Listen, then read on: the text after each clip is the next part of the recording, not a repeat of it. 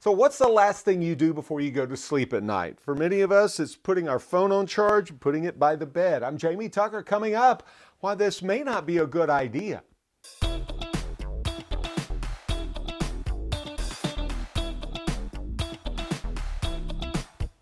And this is one of those things that a lot of people can't agree on, but if you put your phone on charge, leave it on charge overnight, it could shorten your battery's lifespan. And here's why.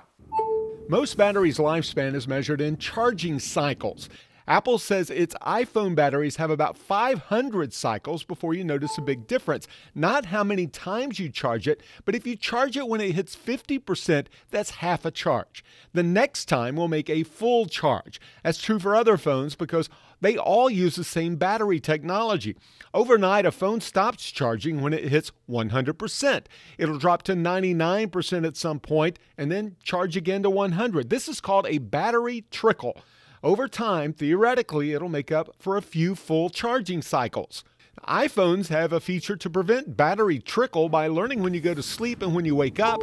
You can see this in this graph. My phone charged to 80% about an hour after I put it on charge at bedtime, and then between 4 and 5 in the morning, just before I wake up, it finished the charge to 100%.